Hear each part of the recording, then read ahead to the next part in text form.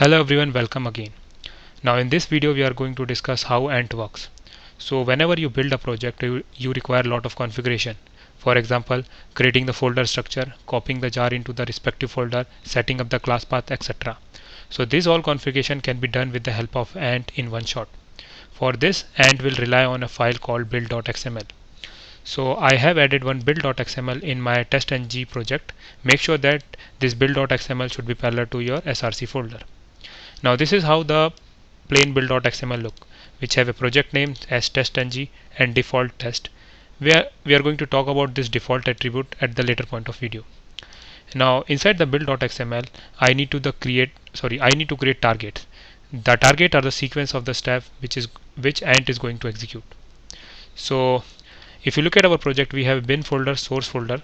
So what I'm going to do, I'm going to create one more folder inside that project, that is lib folder, and I'm going to place all the jar inside the lib folder with the help of Ant. So let me create the first target. Let me call it as a clean, which is going to delete the lib folder if it is already there. So for that I'm going to take the help of delete. Inside that I'm going to specify the name of folder.